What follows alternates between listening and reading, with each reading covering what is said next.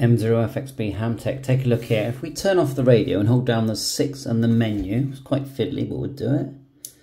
6, turn it off, 6 and menu, and then we'll turn it on. I'm trying to do this.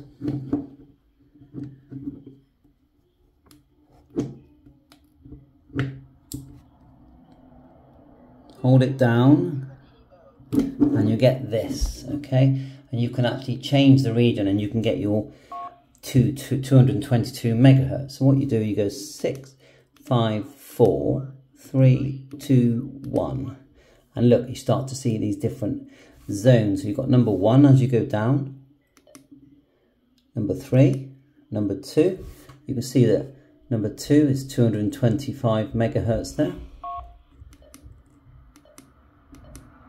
So choose the one that's correct for your country, and then you just click OK.